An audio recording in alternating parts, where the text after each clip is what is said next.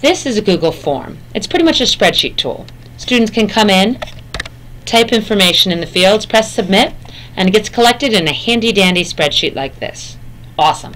But folks have asked me, what if students want to come in and write in their information, and instead of collecting it in a spreadsheet, it gets collected in a Google Doc? Well, now you can. And you do it using an add-on called Form Publisher. I'm going to go to my form and edit it. Now, for my edit view, I find Add-ons and select Form Publisher. If I don't see Form Publisher, click Get Add-ons. It's easy to find. I do have it here, so I'm going to go Form Publisher and then Configure. Now this is where I set up the connection between this form and my Google Doc. And that's the first thing you have to do with template. See, it says Select.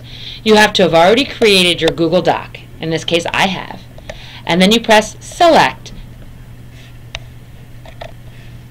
And you use the Google Picker to find it. Here's my effort and motivation. I just click on it, select it. Now here I can change my output. I'm going to call it effort output. And then a destination folder. I'm going to skip it for now, but it's nice to find a place to put it in Drive with a folder. And to the trickiest part of it all, which is variables found in your template. Don't worry, the word variable here just pretty much means placeholder. And what you need to do is say, for this question, what goal did you accomplish using effort, motivation, and persistence? You're pretty much saying, where do you want the information the students type in to go in your doc? So I'm going to copy this whole question as is and go to my doc. Now I want the answer to this one. It's pretty much the thesis, right? I want it to show up right here. So I paste in the whole question. That's not quite enough. I need to let the computer know that this is the question. So I'm going to use a code. I'm going to put 2 underscores and 2 hashtags. And at the very end, I give it 2 hashtags and 2 underscores.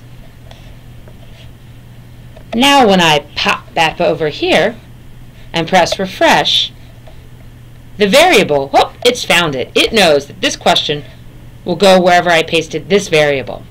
And I just repeat that process for any of the other questions in my form. So I want my examples. I go and I copy them, the whole thing. I pop back over to Docs. I want it to go here, so my 2 underscores, my 2 hashtags, 2 more hashtags, 2 underscores, and if I come back and press refresh, there are my variables. I'll repeat that for all the questions in my form.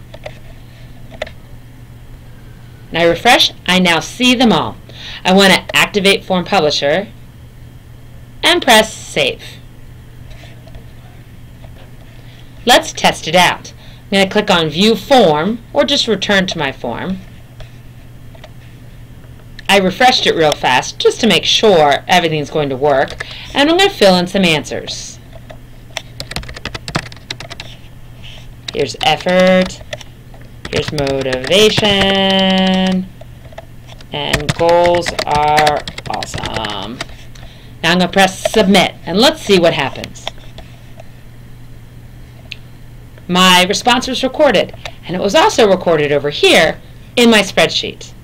But in addition to that, let's go look in my Drive and see what happened.